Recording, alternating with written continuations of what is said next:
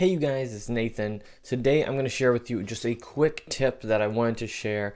Recently, as I was making one of my product videos, I was looking at a bunch of the different images that I had done for the product photography section of it. And I thought, hey, I want to add some of these into the video that I'm making, but I want to put a little border around it, just make it look a little more well placed in the video. So you guys can definitely check out this video. It's the Viltrox VL200T. It's a nice video light that I would definitely recommend you guys checking out if you're looking for kind of your first light to add to your video or photo setup. But as far as for the batch process here, I thought, hey, what if I wanted to do that for all these different edited images?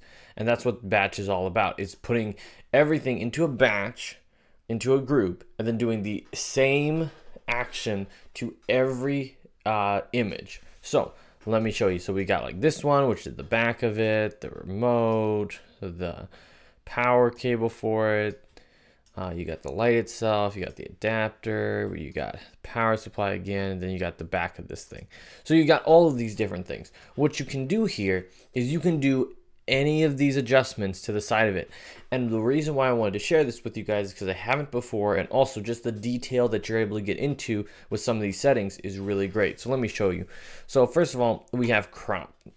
Now, crop probably is not something you're going to want to do because some of these images are shot at different aspect ratios, so it's going to affect them, maybe slightly differently. So you could turn the crop on and you could increase what this crop would look like.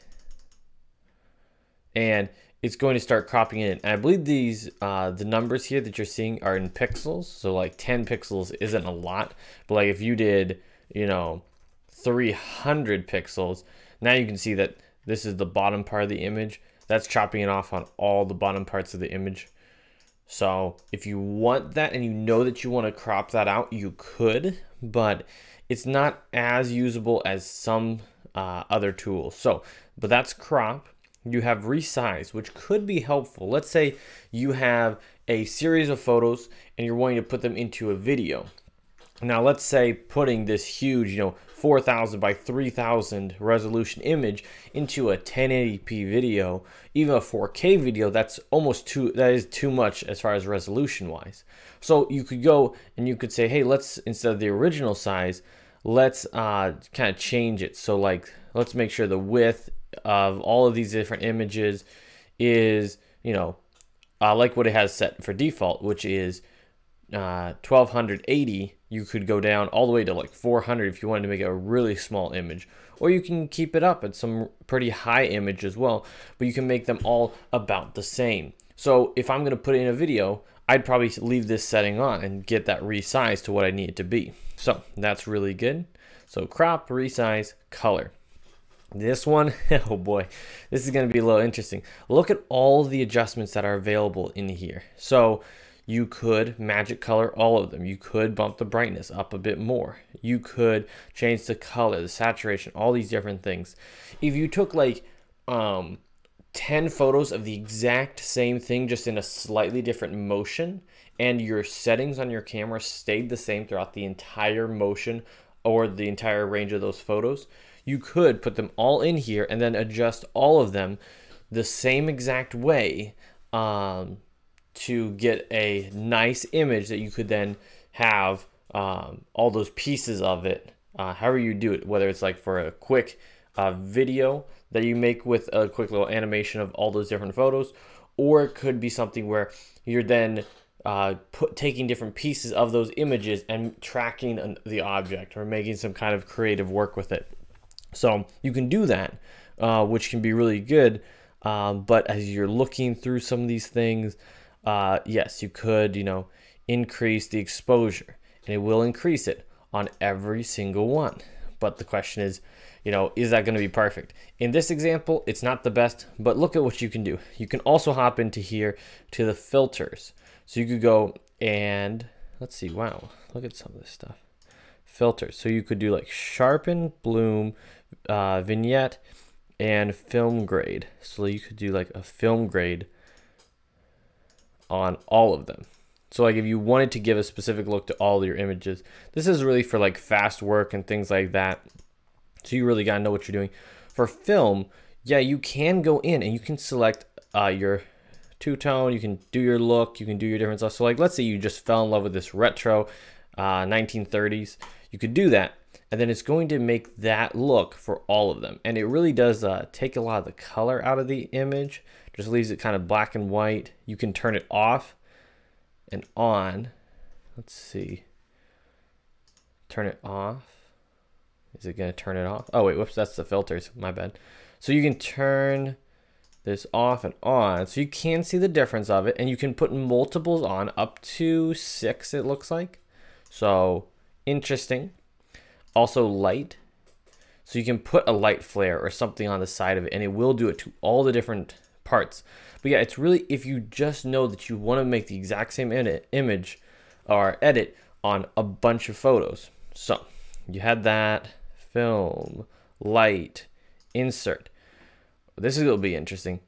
There is a section to insert text and stickers and other images. Wow, okay, this is interesting.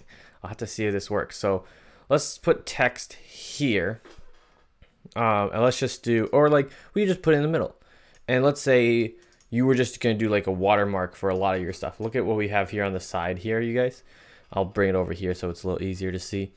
So we could do like Nathan Collins, because this is my work and I want no one else to be able to take it. I'm going to turn that opacity down. It's just a watermark or something, but you could use it for all sorts of things. It's in the center. There's anchor points. You can do all the different stuff, like different colorations and things. You can make it look however you want. You can add backgrounds. The whole suite is there, which is really neat, which kind of makes me want to think of more ways to incorporate this into my workflow.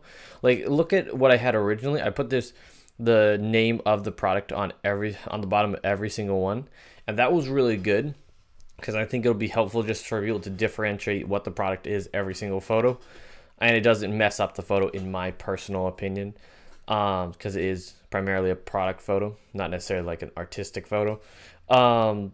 But let's see how it looks at in these different images. So the thing is, on like this one was shot in a different orientation, it's going to be kind of messed up. The thing is, if you adjust this one here, you're going to be adjusting it for the other ones as well, I believe. Because like if I bring this one way up, does it bring it up? Yep, it brings it up for all of them. So you'd have to really have just the right one. As far as like the anchor point or different things, because it will adjust for all of them equally. So keep that in mind, but it could be a great way to put a quick watermark on your work before you send it off to a client or someone who, you know, maybe you're not for sure how they're going to use the photos, but you're like, hey, if I put the watermark on it, I know they won't use it for their own personal use. But yeah, you could do stickers, text, all this different stuff. You could even insert an image. How does that look? Like if I was going to insert my face on the edge of this image, how would it look? And yeah, once again, with the orientation, that's going to be weird. But the other ones, yeah, you can put it in. You can do that. I think resizing to the same pixel size, as far as the same. Oh, can we long edge, short edge? Let me go over here. Yeah, so you can crop in here, so they would all be cropped down to the same like square or something. But yeah, try to make it so all the images are basically the same resolution, same ratio, everything like that, the same dimensions. And then if you have that, you should be doing really good. Do not enlarge, you know, different stuff. Okay, cool. So we got that all kind of taken care of. Let me turn off this resize because that's going to be really a lot to keep messing with. So we got that. We're going to turn off color. We're going to remove these different text objects because they're kind of just becoming a lot for the image. Then we have curves. This is neat. I would actually really appreciate from you guys to let me know what is pro and what's not. Actually, we might just cover it anyways. But you can adjust the curvature here, and it is nice because you do have the values here to be able to see the different amounts. I think that's really helpful, so you guys can definitely adjust those things. You just got to be careful not to overly crush the image. But yeah, if you did apply that, you would then be able to apply that. It would be applied to all the images. You can turn on and off. Very cool.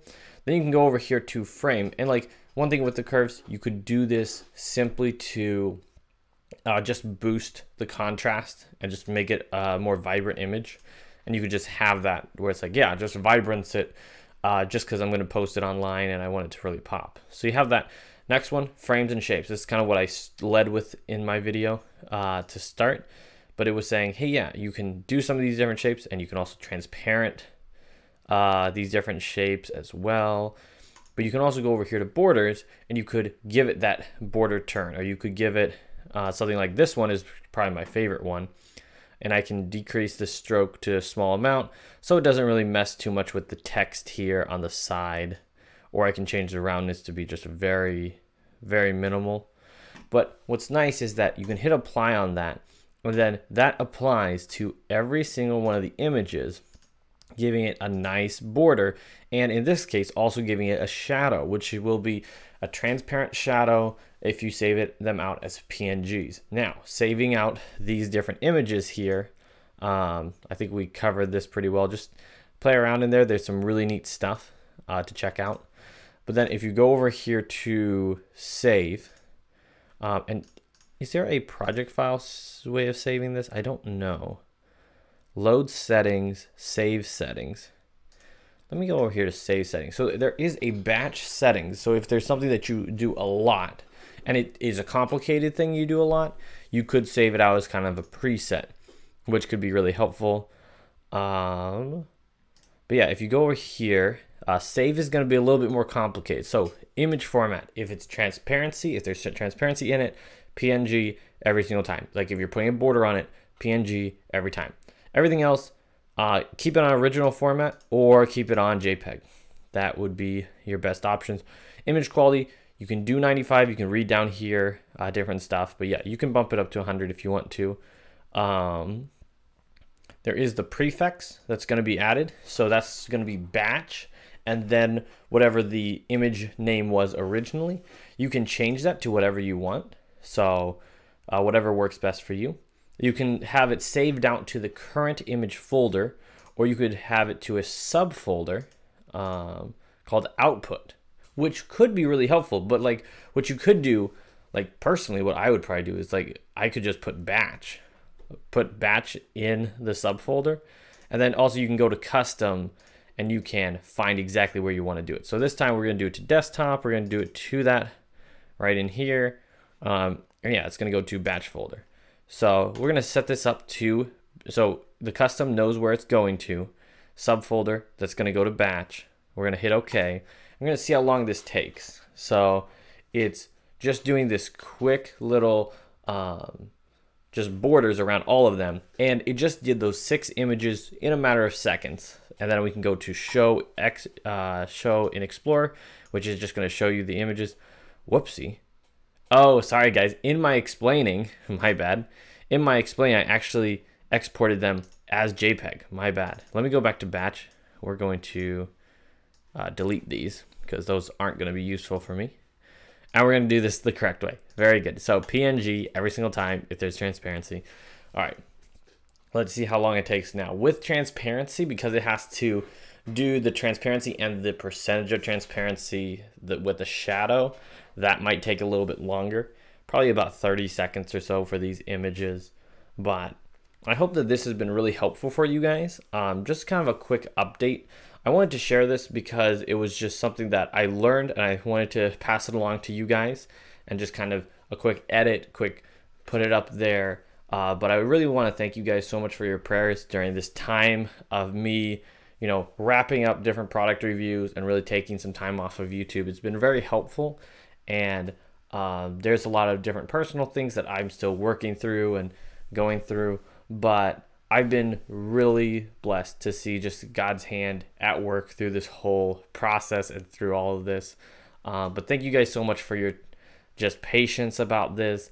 It's been nice to be able to, you know, post those different product tutorial videos that I need to, because I committed to doing that, and not seeing like the comments or my subscribers just completely plummet because you guys are like, oh, I didn't sign up for this.